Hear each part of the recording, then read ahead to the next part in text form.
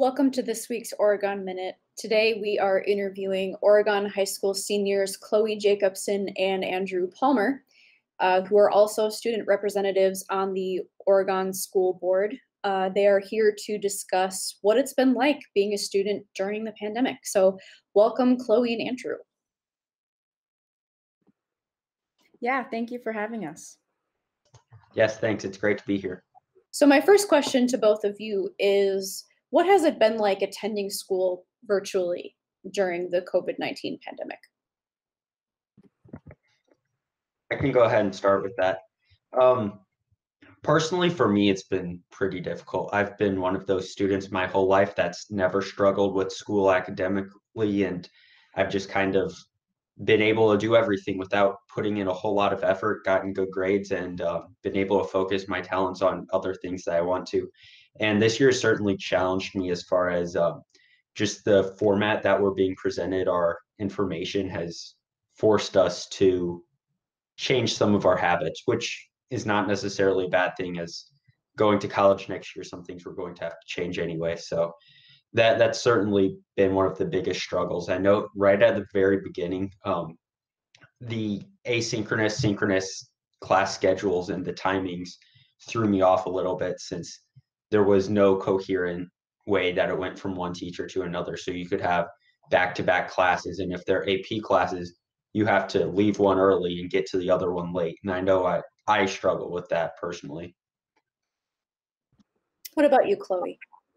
Yeah, I would agree with Andrew. The virtual learning has posed many new obstacles, challenges for us.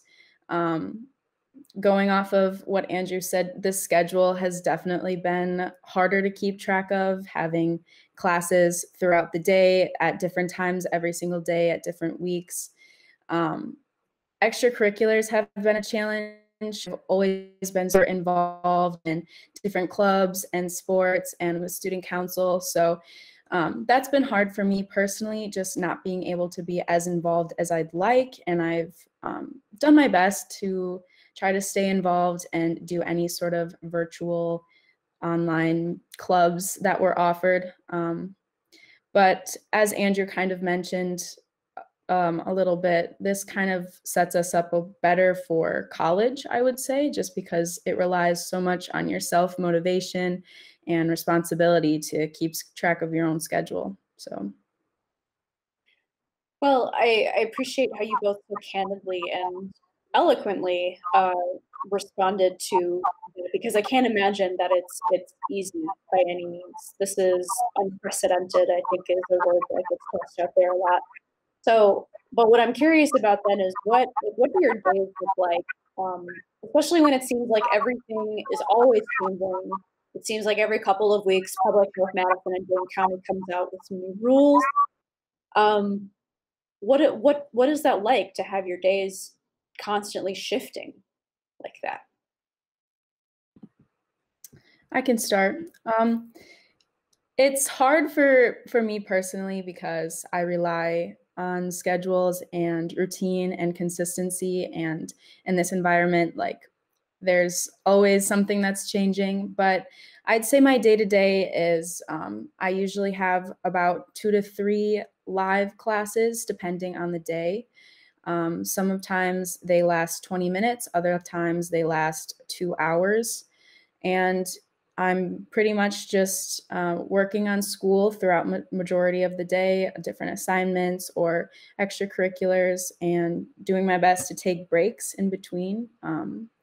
But it's really up to the individual, their own schedule, when they want to start most of their schoolwork, when they want to end. Yeah, there's a lot of flexibility. Andrew? One thing I've noticed personally is I do not deal well with change and changing schedules. So it's kind of forced me into that. I'm very much a person who follows the same routine, especially when we're in school.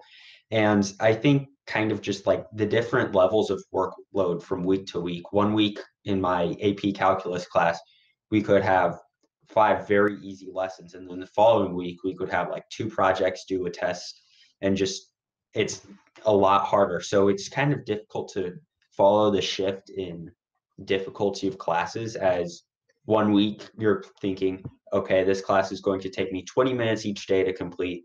And then in all actuality, it ends up being an hour and a half. So that kind of makes it a little harder to balance when our workload gets done and plan out the day and when we'll have time to get stuff done. So you mentioned those are both very challenging aspects of this routine. Is especially I can relate when you say you are used to having a particular routine and then suddenly you're having to adapt to new changes all the time. I consider myself a very routine oriented person. If I didn't have a planner, that would be a very bad situation. So that I can identify with that definitely. But what is the most? Those are challenges, but what is the most challenging aspect of this? For me, it's got to be the lack of social contact. I'm one of those people that kind of builds off my energy levels off of other people. And just when you're looking at a screen for 7 hours a day, that's just not there. And even if you do pass your friend in a grocery store or something, it just doesn't feel the same. And there's really not this same level of interaction. Even if you're texting somebody, talking to somebody over the phone, it's a lot different than seeing them face to face and just knowing that they're there and doing the same things as you do. I would have to agree with Andrew. It's definitely been challenging in the social aspect of just being alone all the time. Obviously, I'm with my peers through a computer in different classes or in a club, but it's not the same. Sometimes going until 5 p.m. without seeing a person all day when my mom gets home from work. I mean, I'm sure there's many students in the same situation. They're alone all day, every day, and it's a little challenging to keep a positive mindset when there's kind of this loneliness to virtual learning. So you say loneliness, and that leads into my next question actually really nicely. Is how is this?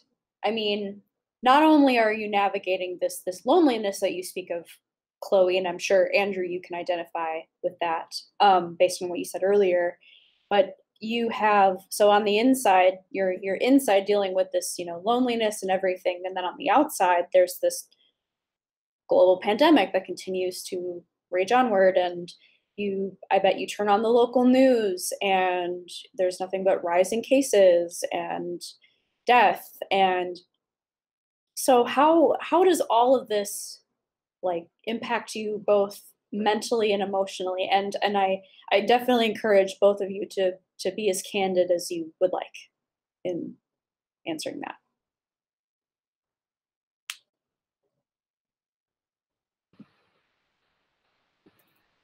I would say there's definitely been an impact on emotional health for me personally, and even my friends who I really haven't seen much of. I can tell that it's really taken a toll on them as well. It's gotten better throughout the semester. I've really set into my sort of schedule and kind of gotten used to it. But in the beginning, it was hard. I felt like there was no point to what I was doing. I was working on school through a computer. I felt like I wasn't learning and in the same efficiency that I would have been if I had been in real school. I felt like there was just no hope. Like, what was the point of waking up and doing school every day to not be learning that much and then go to bed and wake up and do it all again the next day? It was just kind of a bad loop. So it's taken a lot of self-motivation and just kind of focusing on the future, and that the hope really is there in the future. So a lot of good things hopefully coming in 2021. What about you, Andrew? I'm pretty much in the same boat. My emotional health really took a hit back in March and April when it became evident that this was not going to go away for a long time. And I didn't, or I have experienced some issues this school year, but it was really worse for me last year at the end of the year. I'm a baseball player, and normally I come out of winter and gear up and ready for the season. That's one of the things that kind of keeps me grounded through the end of the year. And obviously that didn't happen. So it kind of threw me for a loop and made it a little difficult and made me question some things. And I just, it was a little bit of a struggle. And I think just the loneliness and not being able to see people kind of affects our learning too. And we're too busy worrying about how we feel, not too busy worrying about how we feel emotionally, but we're too busy focusing on making sure we're emotionally okay, that it becomes harder to learn the information that's presented to us in school. And that's been my experiences. When we do focus and we have to focus on our emotional learning, it just kind of blocks out the learning that we do in school. So that's kind of been my experience with it.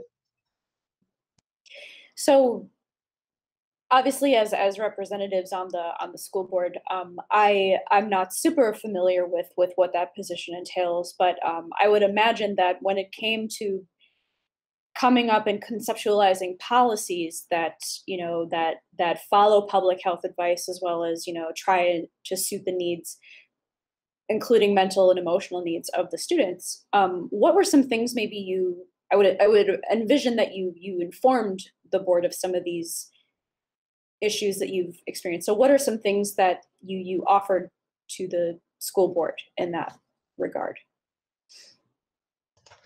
At the start, I really kind of told them how the method, at least in the first few weeks of school, the methods they were presenting the information just wasn't working, and teachers couldn't really find a happy medium as far as lots of work and then a little work, and that it was really affecting. I know the high school students. I don't know very many younger level students, but from what I've heard in the few that I do, I know that, or in the few that I do know, I know that they've been struggling much in the same that we have. So I was kind of trying to, when I gave my reports, trying to make them as aware as I could about these issues. And of course, I brought up, there was one student in my Panther Connections who mentioned that he would do school for 9 hours a day. And to me, that was just appalling because we never are doing school for 9 hours a day if things are normal. And typically, there's not even 2 hours of homework additionally to the 7 hours that you do. So that just shocked me, and I presented that to the school board, and it kind of surprised some people, I think. And so I've personally tried to give them the most realistic and accurate in, information based on my interpretation, what I'm hearing and what I'm seeing from my fellow classmates. Yeah, going off of Andrew, I think our roles as student representatives in the school board is also just from an informative aspect, just kind of keeping them updated at what kind of clubs have gotten started, what kind of like what's going on in the high school, what we have, what kind of lessons we received in our homeroom classes, kind of that sort of things. I also, as being a representative of the students, I think it's also important to and be informed from what we learn in the school board. I think that more students should watch the school board on YouTube or watch their live stream, because I mean, you really learn a lot from a lot of the different information on what's going on with the COVID-19 pandemic and how, like, where we're at. So kind of receiving that sort of information, and that's been great and help kind of guiding me as like a student council president at what kind of what does the student body need. So for example, there was a survey that went out to all parents that gave the school board a little more insight on how parents thought that their students were doing academically, emotionally, all of those types of things.